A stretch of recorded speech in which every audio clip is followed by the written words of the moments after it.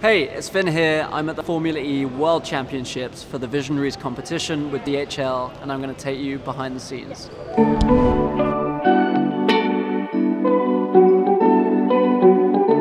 Earlier this year, DHL and I launched a competition in search of two young visionaries, and today I'm meeting the winners. This is William. He submitted a kick-ass idea for turning paper waste into hand sanitizer by using bioethanol.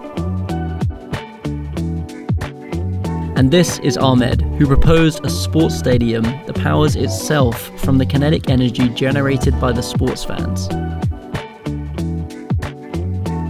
We're here to meet the team at DHL and Formula E who contributed to making it the first global sport to be certified with a net zero carbon footprint.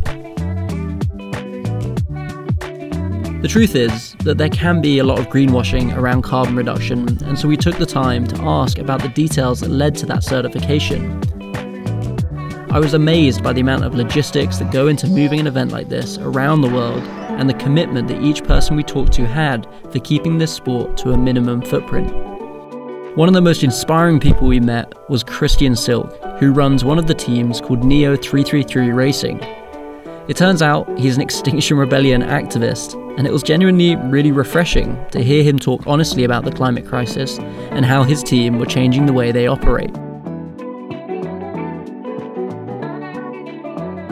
I'm inspired to see an entire sport aim for carbon neutrality.